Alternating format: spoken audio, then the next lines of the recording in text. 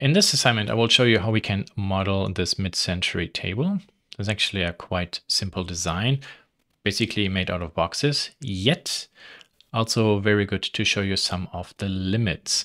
What's really quite interesting and what we will learn in this design or exercise is how can we build something that has rounded and chamfered edges by using the follow me command.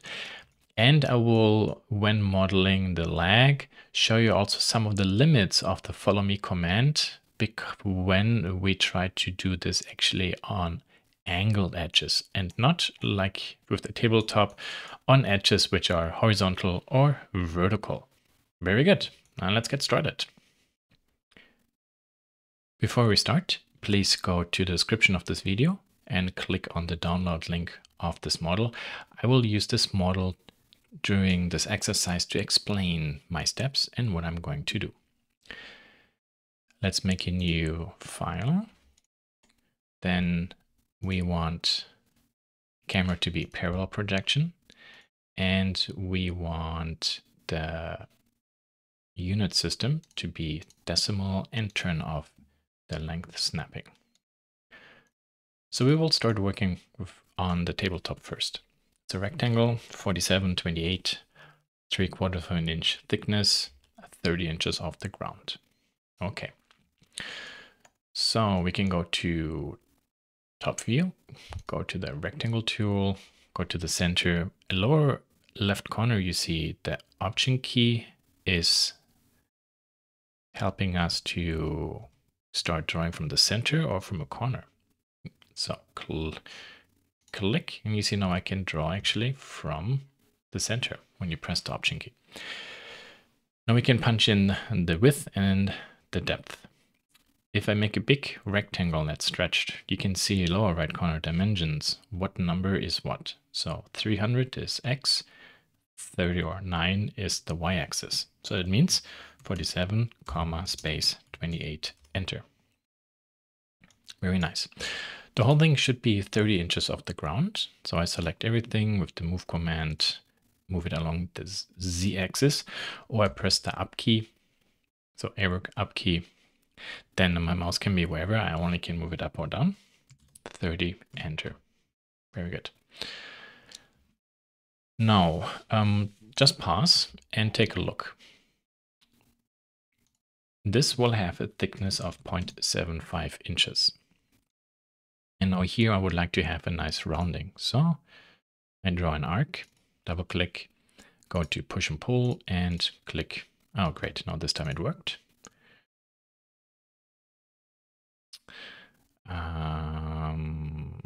Okay, maybe you go to this view.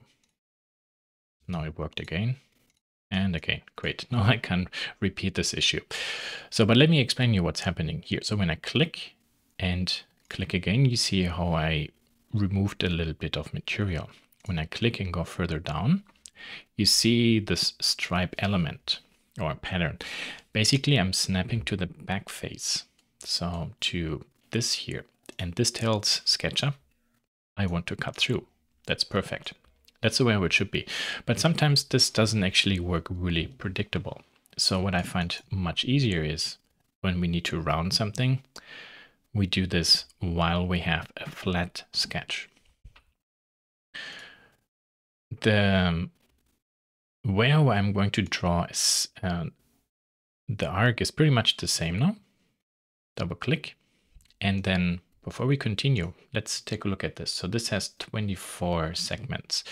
In your case, it might actually be 12 segments. So I will go to the arc tool again and look at the bottom left. It says option plus minus change the amount of segments.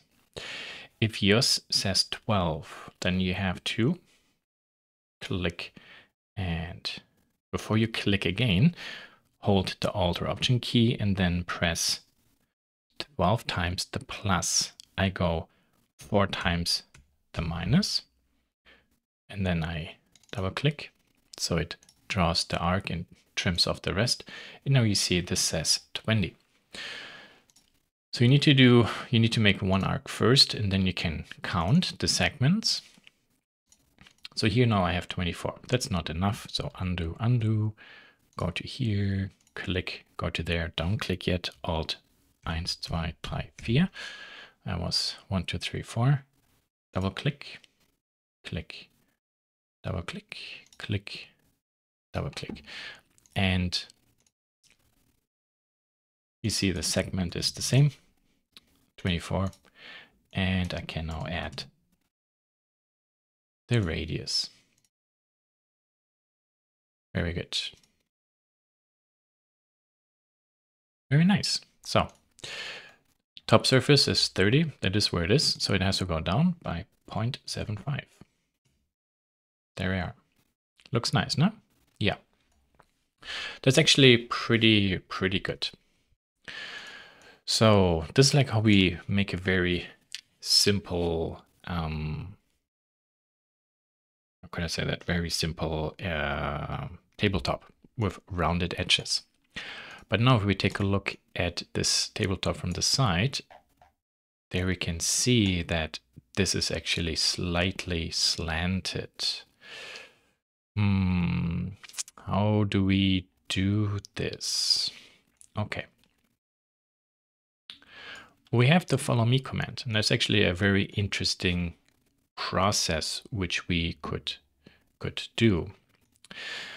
So I will double click or triple click everything, right click and say make group. Okay. So now this is could I say that this is grouped, so we can't connect anything to it. Then I could, for example, redraw all these lines. That is just unfortunately necessary there. And then I go from endpoint to endpoint of each line, and then I draw my arc in. And you see I can just snap on the existing geometry.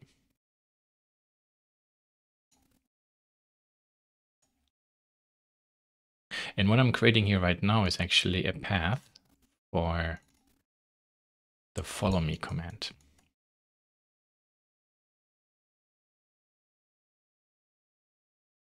Very good. So when this is done, actually let's make one tag, call this temp, and then this group object we created, we put into temp and hide it. So this is solid. That is great. That means it is actually a closed surface. Super. Okay, now I press delete for the fill. So I just only have this thing left. So next step. I will go and find where is the midpoint. There's the midpoint. So 0.75 is how deep everything is down. So 0.75 and enter. There we are. And actually along the x-axis, I go 0.752. You see the lines. Let me do this again. From the midpoint is blue to go straight down. And then red to go along the x-axis and not black, because then it goes into any direction. Very good. So now I have this straight line, and here I would like to create a chamfer. Maybe I go from midpoint to midpoint. That means this is actually kind of like a 45-degree in here, or 135 outside. And then this I can delete. Okay, good. Let's continue. From the end here, I go up, maybe snap to this endpoint there and go to there. Very good. Cool.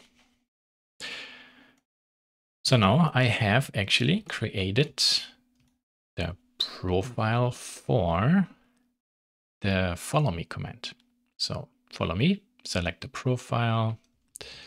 Okay, let's do this again, and then run it across it.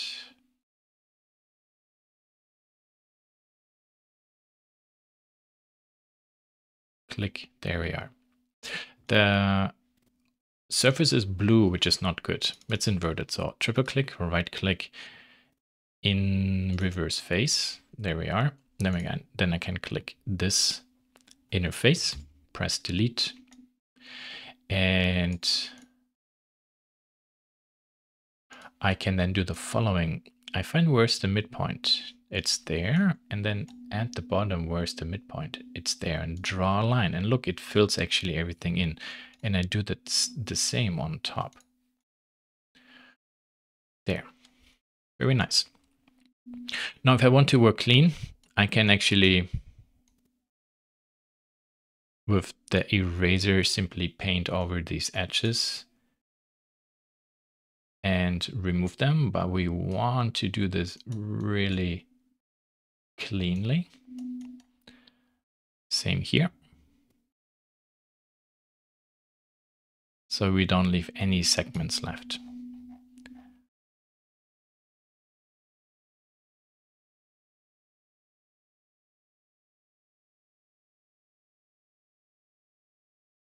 From a distance, actually, that's a lot easier to do than zooming in a lot. Yeah, there we are. Now we actually have a nice chamfered tabletop that has the corners rounded. Now in my reference model, you see also these other edges are filleted. This model was not made in SketchUp because SketchUp already actually starts getting into the limits of what it really can do. When we take a look at the legs, you will see this actually even more. So plus what we do in SketchUp is really more for creating a quick model for representational purpose. This is not something that's being made for production. So something like this is actually perfect good. So now I can double click this and then say make group. I will make a tag, tabletop, and add this to the tabletop. Very good. And this is our temp folder or tag. We can keep it there. This is perfect. Good. So our the tabletop with this is done. The next logical element to build would be the steel frame that is under it. This frame is actually very easy to do, and particularly the offset command will be very useful because it's an offset of 2.5 inches from the outside edge, and then the second offset 1.25 inches, and then we have push and pull a thickness of 0.6 inches. Okay, so let's go back to here. Now, how do we do this? We actually do not have these edges here because this is chamfered. So what I will do now, because I know my original layout, I will go to the bottom view, go to rectangle, go to here, press the Alt key, and then I will draw myself 47,28, this rectangle one more time. Good. So now I set 2.5 inches offset to the inside. Okay, here we are. Click, 2.5, there we are. And then a 1.25 inches offset again. Click, 1.25, enter, click, there we are. Then this we can delete, this we can delete, this outer line can go. Very good. And let's actually add some lines here. Very good, very good, very good. Okay. This is, for example, the way that all looks very logical. But now I'm going to show you actually a possible problem with this approach. So let's use the push and pull and say, hey, here is the fill. I can push and pull this 0.6 inches and enter. Let's rotate around. Yeah, looks good. But hey, what is this? Oh, it's open. Huh, how did this happen? So because this is all just one connected surface, because of this here, SketchUp thinks, well, this area remains open. So how do we do this the way how we want? You also see here, this line is thin and not thick. So SketchUp thinks this whole is actually one piece. So that's the reason why it only extrudes and keeps this bottom part open. If we now delete actually these lines, you see now here at the edges, I get thick lines. So these are border lines. And now 0.6, enter, look at that. There we are, 0.6, there we are. See? So when you build pieces, it cannot be a connected sketch. It needs to be just a drawing for the individual piece. Now when we add the rest, obviously we want to prevent anything to get distorted or connected. So triple click and make group, and then triple click, make group. Very nice. To bring in the rest, two ways how to do this. Click, click, click with the line command, and then snap there, triple click and make group. Okay. Or I could select this and say, you make me a copy. Actually, I rotate this first. Make me a rotated copy, 90 degrees. Then move this to there. Very nice. And now I double click, go into editing this group, select this face, go to the move command, click this one endpoint, and then along the y-axis, I press the left arrow key. I drag this till it snaps to that corner there. There we are. Pretty good, no? Okay. Now this whole frame should actually at the bottom. Okay. I can select everything.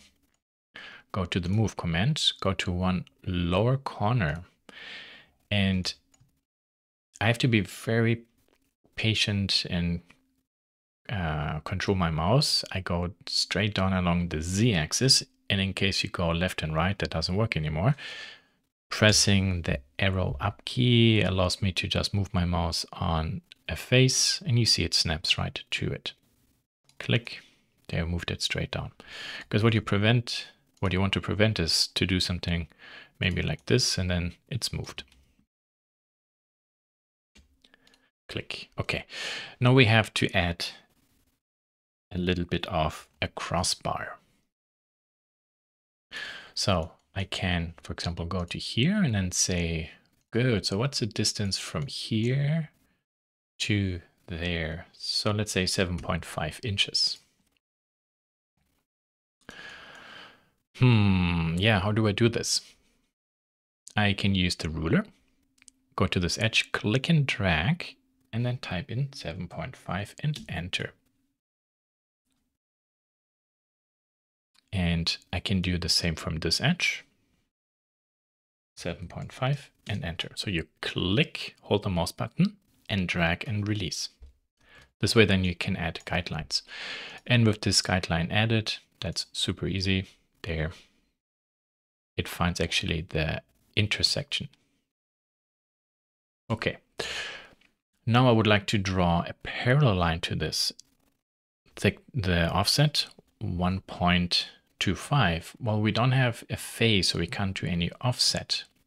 But here again, we can use the tape measurement, click and drag. And you see here, this goes up, this goes left and right or whatever. And then here, when it's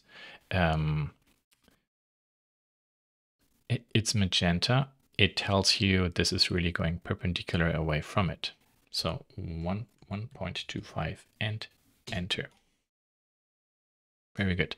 And then I can continue, draw along these edges, intersection with the group, and there we are. Very nice.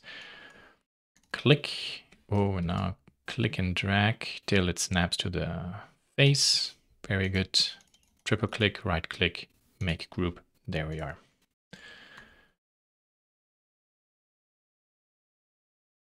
Yeah, cool. Now I can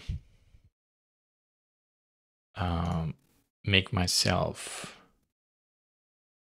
a 90-degree copy. How do I bring this one in so it actually perfectly snaps? Another good exercise. So I snap maybe to this edge, you see there, and then I click this and snap to this edge. Ah, shoot, now it's off here again. Okay, so what can I do? Well, I have to limit myself to X and Y. So I click, that's the right arrow key. So I move it till it snaps to that edge. Click. Very good. These two, rotate. Oh, actually at the center here, this might work. So Option key to make a copy. Rip. 180. There we are. Yeah. Very good. Now these are made as groups. I could have made those also as components because they are being shared objects. But for what we do, this is perfectly fine. We can keep it at this. And yeah, there we have made the construction for the support for the tabletop and also the mounting construction for our legs. And the legs are now the last piece we have to make. Let's take a look at the leg. The leg initially looks actually quite simple and it has some very interesting details. This inner edge is rounded, then these edges are actually rounded, and the front and this back face, they are angled. Looks very simple, but this is something where SketchUp already will start struggling modeling efficiently with the built-in tools. This is also a really good case to show why I'm not very convinced about this statement, SketchUp is easy to learn. Because essentially because the truth is SketchUp is easy to learn, that's true, because it can't do much. The moment you step out of the box, what SketchUp only wants you to do, you will run into a lot of issues and frustration. So what does this mean? Here, let's make this box. Pretty cool, easy. And we would like to round this one corner. There, and then I can do the follow me, and there. Sweet. I could even, let's say, go to here, to this, follow me. Come on, SketchUp. Oh, the radius is too big. That was my fault. Here, smaller one. Zip.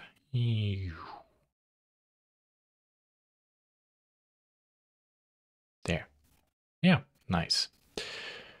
Okay, so let's undo everything to here. And now I will take this edge and rotate it. Actually, I will rotate the whole face by just, let's say 2 degrees. There you can see it slightly rotated. Okay, so let's draw this arc on top again. Follow me. Okay. What happened? So if we take a look at the side, you can see what happened. It put in the filleted surface, but it's unable to really trim everything cleanly. And welcome to SketchUp, because this is already something SketchUp cannot do, which is very frustrating considering how expensive this program is. It's also not very new. So how can we still make this work? Well, we need to think about the order. So you see, I just have a straight edge that goes straight down. Then I'm going to fillet this, and then I will select kind of like this and this, and then move this a little bit. Not rotating it, but just moving it as much as needed. I would have measured how much do I need to move it for the rotation. But you see, then it somewhat actually works. This is not necessarily perfect geometry, but it does the job for illustrating what we're trying to do. Okay, so now let's take a look at the table leg. So I will start by drawing the line actually from this lower midpoint, because this will be right at kind of like at this world plane. So from here along the x-axis, it's red, this is 6 inches. Now this goes straight down.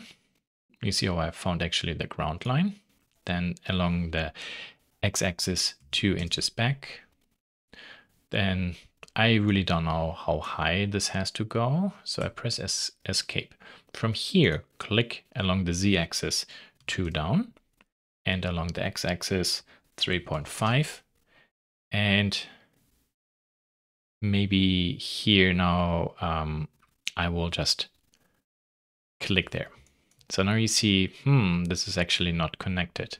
Good, so this line I will delete and simply do it this way. So this is a little bit longer than 2 inches. Okay, let's go to the side view. Here we have an arc. Okay. 12, 1.5. This is inside, so this is good. Okay. And then push and pull 1 inch. Very good. Now we can actually put in an arc. Double click, double click. These segments we would like to be 0.25. Oops, wrong one. Yeah, 12. There. And I can use the, it doesn't matter in this case, I can use the push and pull or the follow me. This is just a straight down piece, so push and pull here actually is fine. And then here we will do an arc on there.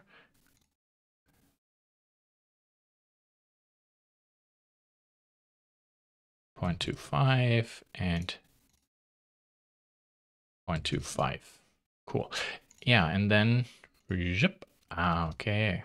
Careful that it doesn't simply auto extrude it for us.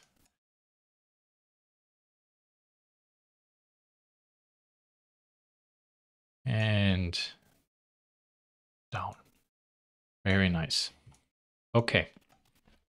So this is actually very clean geometry, but again, this is all 90 degrees. That's what SketchUp's made for. Everything that's not 90 degrees in the box, SketchUp is a royal pain in somewhere. Good, so how do we rotate this object? Well, Klaus said we can simply rotate it. Yeah, not really. Let me show you something. So we select this, go to rotate, go to here. Now I need to find actually the correct axis. So left arrow key there and 2 degrees. What are you saying, Klaus? Rotation worked. Did it really? Let's see. Let's go to the side view. Let's look on top. That thing went up. That's not good. And down here, oh look, this actually lifts up. So nope, we can't rotate it because it's essentially what we need is a slide tool or shear shift. So what can we do here instead to make this look like rotated? Well, we need to figure out the distance, how much we have to move the lower edges so it looks from the side like 2-degree rotation. That's very easy.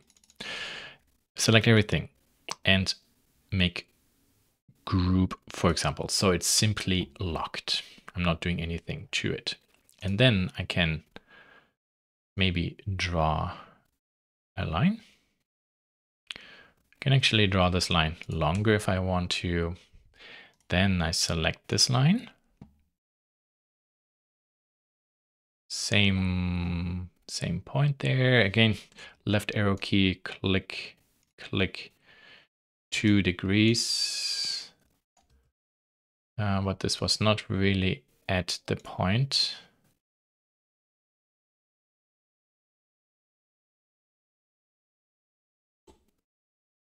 Left arrow key, click, and then 2 degrees. Okay, yeah, this is now clean.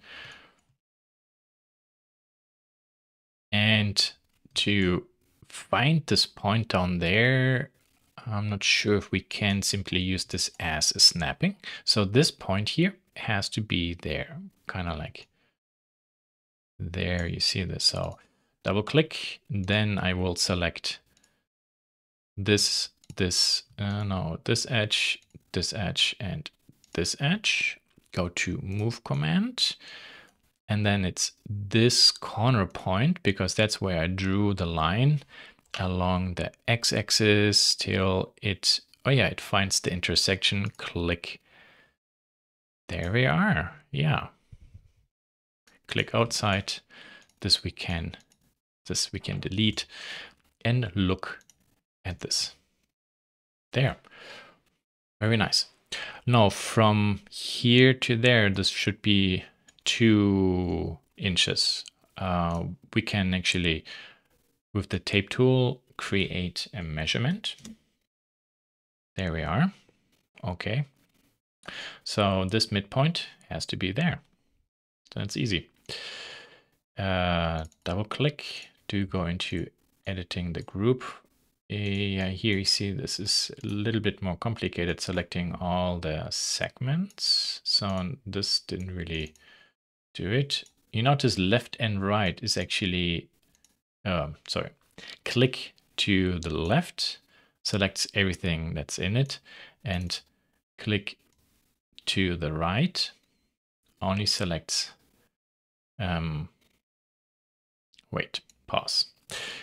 Click and then drag to the right, only selects what is really inside, fitting inside that selection. If I click and then drag to the left, it selects also everything that the selection touches, but it's not only inside that selection. You see the difference.